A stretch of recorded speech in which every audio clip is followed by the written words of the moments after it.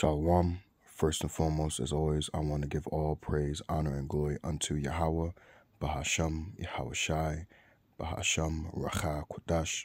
Double honors to the apostle elders of Great Millstone. Peace and blessings to the hopeful elect. This video will not take up much of your time. Just want to be very quick and to the point, and just want to say a few words on, the new flavor of the week that has come out with pretty much IUIC.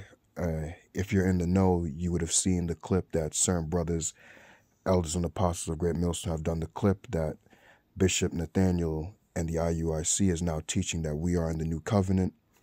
Also, Captain Tazariak, also of the ISUPK, are also teaching that we are in the new covenant, and we are not in the new covenant at all. Right? We are in grace right now. We have a chance to get ourselves correct, to get ourselves right, but we are not in the new covenant at all.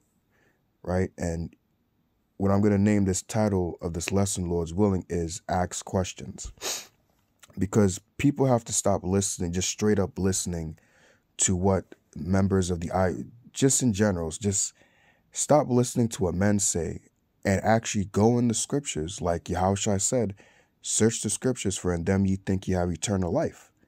So instead of just, okay, they come out with this doctrine now, right? Which is, okay, we're in the new covenant. Well, ask the question. How are we in the new covenant? Right? Right? What does the new covenant entail? What does the new covenant come with?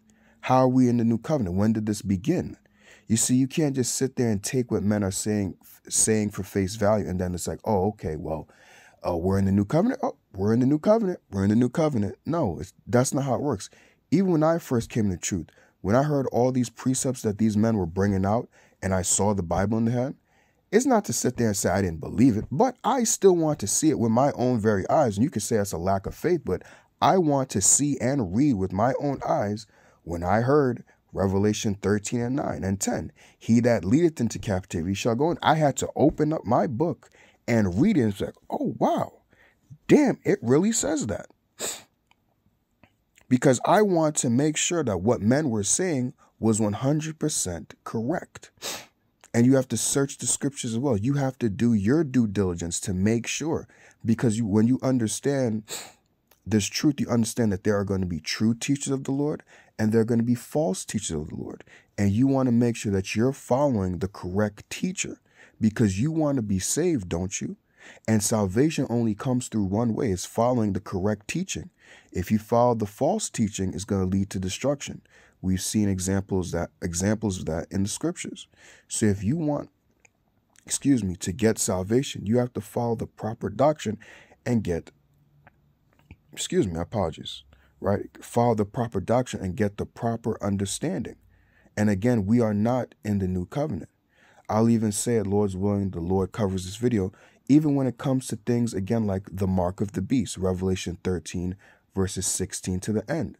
When IUIC and them say that what? The mark of the beast is sin. You have to question these things and ask, right? Nobody's saying that you have to get disrespectful, but you have to question, ask. How is the mark of the beast sin? How does that tie into when it says in the 17th verse, and no man shall buy or sell save he that had the mark? How does sin tie into buying and selling? What about these Greek words that I've heard as well that men from GMS and those that follow the like doctrine have brought out these three Greek words all the time that go into charagma, charax, and grapho. What about these words? Is there any information in these words? Can there be any extra edification that we could get out of these words and things like that? Don't just take it off face value. Ask these questions. Again, if the mark of the beast is sin, how is the mark of the beast sin? How does that tie into buying and selling? These are valid questions that you should ask. So that way you get the understanding and you're not just saying the mark of the beast is sin. It's the same thing, like, think of it like a school setting, right? You're in school. Once the teacher has taught you the curriculum, right? They don't just sit there and say, okay, they've got it. Sometimes the teachers will question you and see if you really know what you have been taught and can you explain it. You may not have to reference it from the book word for word, but they will ask you to see if you're able to explain it in your own words to see, like, okay, they got it. They're able to explain it in their own words. It may not be referenced from the book word for word, but they're able to explain it in their own words so I see that they got it. That's the purpose of asking questions, which let me get this precept.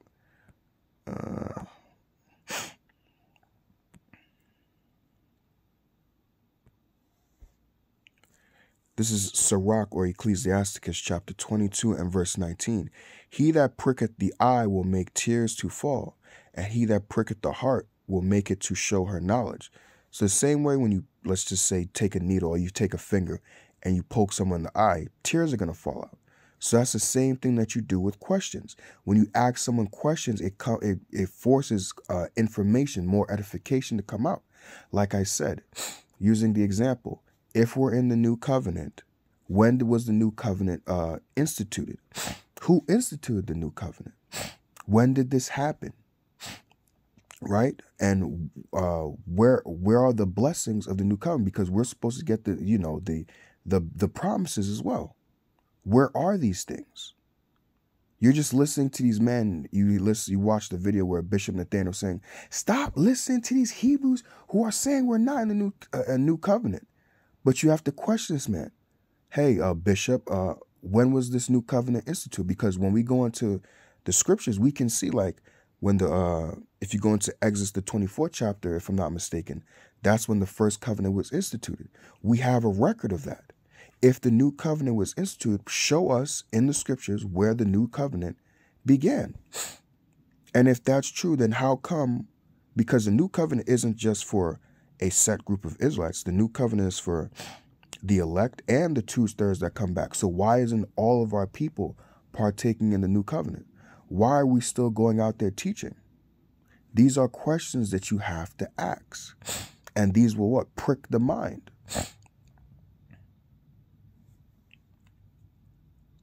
Let me go back to Sirach 5 and 15.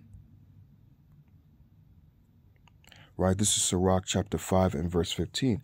It says, Be not ignorant of anything in a great or small matter. Right, so you can't be ignorant. Ignorant means to not know. You have to know and understand. If we're in the new covenant, what does the new covenant bring? When did the new covenant start? The mark of the beast. When did the mark of the beast, how does, again, buying and selling tie into the mark of the beast? These are questions that you have to ask. And to give another example as well, this is Acts chapter 17. I'll start from verse 10. The point is in verse 11, but it says, And the brethren immediately sent away Paul and Silas by night unto Berea, who coming thither went into the synagogue of the Jews. These were more noble than those in Thessalonica, in that they received the word with all readiness of mind, and searched the scriptures daily whether those things were so. So when Paul and Silas were teaching them, yes, they took in, like it says, with readiness of mind. Let's get into some definitions here.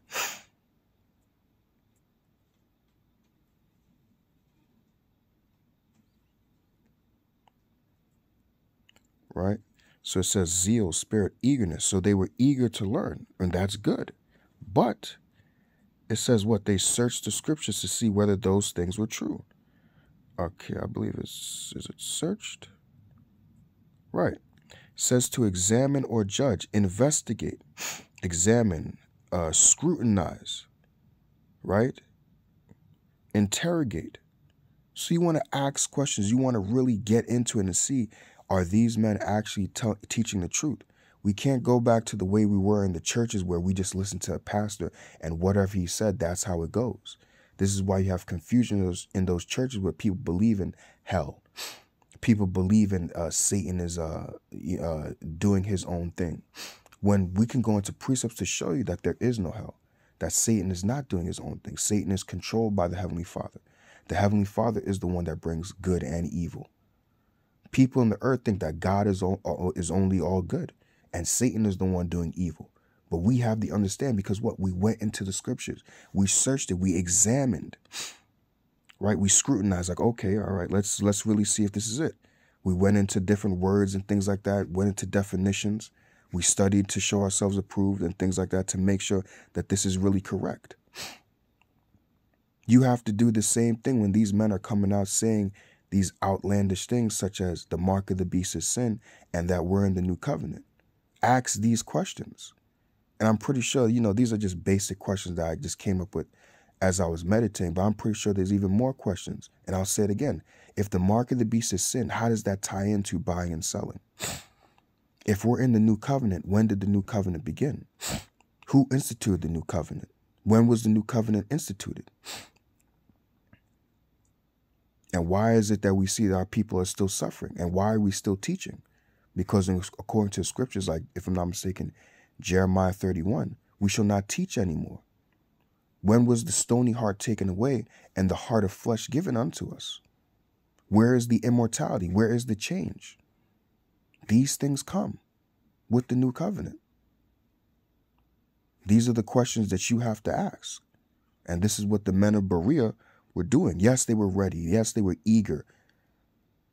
But they also scrutinized, checked to make sure that this was true because they cared about their salvation. They cared about the truth and not just listening to someone. But I'll end it there. Like I said, don't want to make it too long. Just wanted to make this very short and straight to the point. Pray that this video was edifying. I want to give all praise, honor, and glory to Yahweh, Bahasham, Yahweh Shai, Bahasham, Rachak, Kodash, Shalom.